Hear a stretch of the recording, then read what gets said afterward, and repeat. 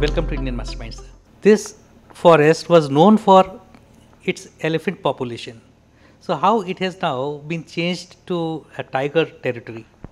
I would say this area is a beautiful area, not just for elephants, because this is the last remaining conserved patch of Shivalik, lower Shivaliks. So it has obviously, as you rightly said, that it was known for its elephant. It is still part of the Shivalik Elephant Reserve. But there are other animals also, like this is also the westernmost limit of king cobras.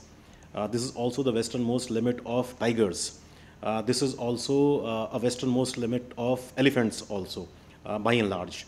So this area was always, I would say, a perfect place to conserve all these animals.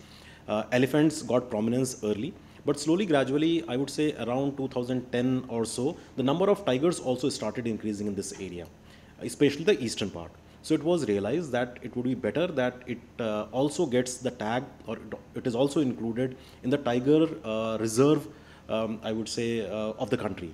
So today, that's why in 2015, as I said, that it was declared a tiger reserve.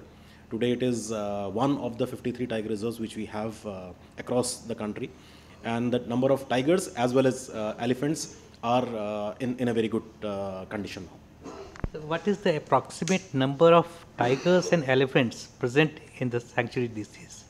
So we do conduct census on a regular basis. Last time the number of tigers in Rajaji, which was in 2018, were 38. And after that, we are hoping that the numbers might have gone up. The recent census data is being analyzed. So that is for tigers. There are more than 300 elephants also which roam around in this area. So as I said, it is beautiful landscape both for tigers and elephants. Also means one of the prime species which we have here is leopards. The number of leopards are very good. In fact, in few ranges of Rajaji Tiger Reserve, leopard density is some of the highest across the globe. So it is so rich in leopards and also herbivores. Now the issue which we were facing is because Rajaji is not a single protected area. It is part of a larger landscape which is known as Tarai Arc landscape. And we know that all the animals which are the large animals, especially say elephants, tigers, leopards, they are large range animals, which means they need a large area to roam around, to survive, to better use their habitat. But because of this, because of these linear infrastructures, the area was getting bisected into two parts.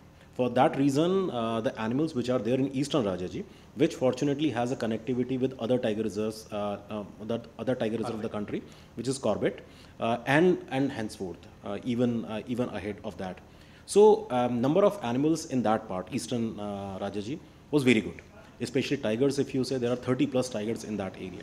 But unfortunately, because of this heavy movement of traffic on these roads, which was a national highway, and also a movement of trains, the animals were not crossing towards the western Rajaji.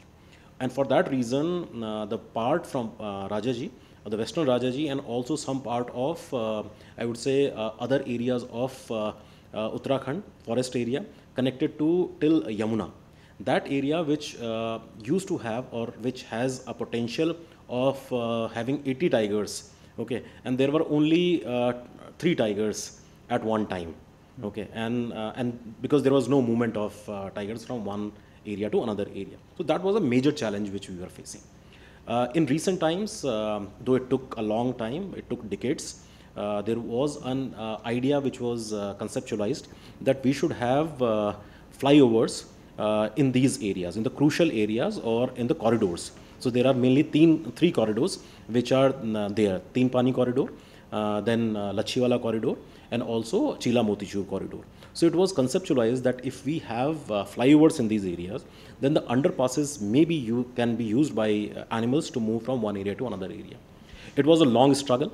There were several, I would say, studies which were done, thankfully from WII. Several organizations like WTI, WWF, they got together. Obviously, it had a very solid support from Government of India and Government of Uttarakhand.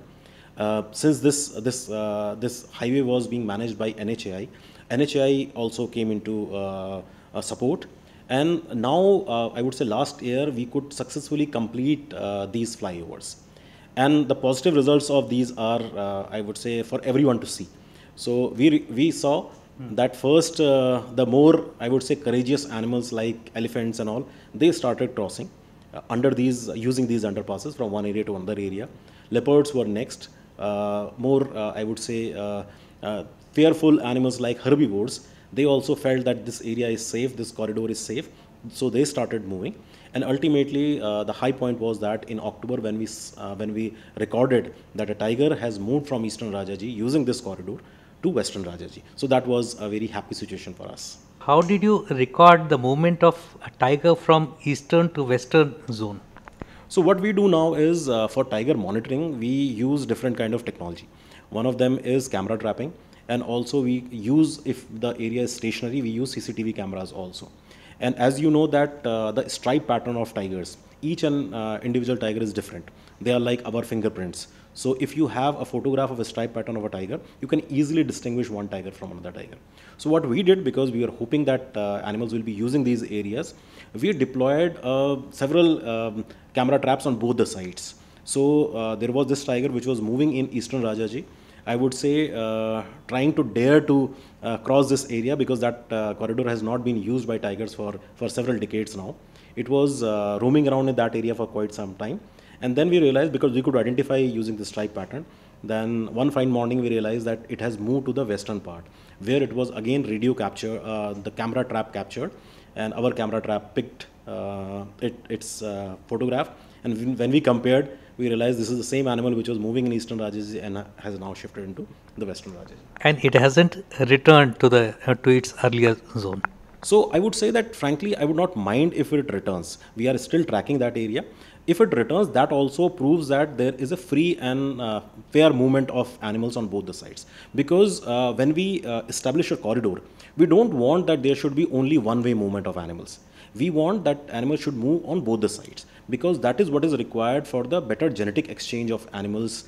So animals which are there in Western Rajaji, they should move to Eastern Rajaji, and the animals which are there in Eastern Rajaji, they should move to Western Rajaji, as they have been doing for ages, I would say, before we blocked the corridors. But now, since corridors are restored, so it's better that animal movement on both the sides are happening and should happen. That's what our objective is. Thank you, Dr. Badola, for talking to Indian Masterminds, and we wish you all the best in your conservation efforts.